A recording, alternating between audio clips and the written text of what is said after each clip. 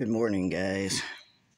So, I'm going to go over and start a playlist that is just going to be called Chevron Logos for Churches. That way, when people see the number of churches that, look, this guy's using an orange and a chevron. Those are both hidden number 33s. It's no different at all than Stephen Furtick's video, or Stephen Furtick's church. And his church is elevated, and this guy is raised. Well, raised to life also happens in Freemasonry with the strong grip of a master mason, the lion's claw or something like that. And that's all these people are doing. They're just repeating. Place to reflect, our doors are open. Come and see what amazing things can happen when you dare to imagine. What are we supposed to imagine? Because according to scripture, it's the faith once preached, which means it just gets read out loud.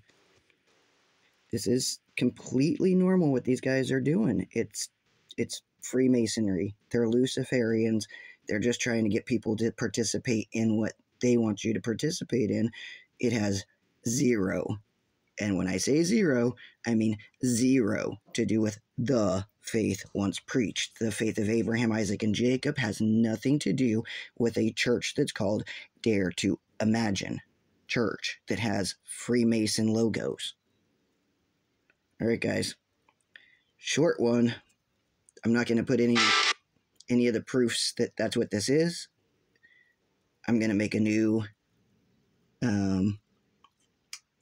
playlist, and everything inside that playlist will be, I think I must have 5 or 6 videos at least showing that the chevrons are a hidden number 33, and that when there's 3 of them together, it's a hidden number 666. And they're using gematria from the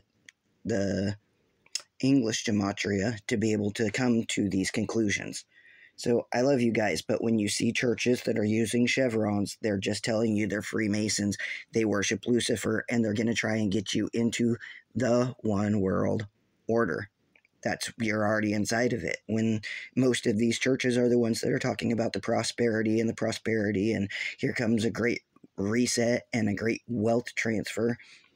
Freemason buzzwords. They're trying to get you to follow them to the lake of fire. Come out of these churches. The faith once preached is inside Scripture, but you don't need these guys to give you their theology about Scripture. You just have to read it out loud. The way to test if these guys are truly following Yeshua is to the law and the testimony.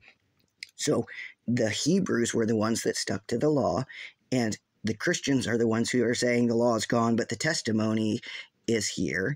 And the Hebrews are the ones that are saying the law is here, but there is no testimony of Yeshua being the fulfillment of the Torah, and therefore you have to come according to the law and the testimony. If a man doesn't come speaking according to these words, bringing both, then there is no truth in him. I love you guys. Come out of the beast.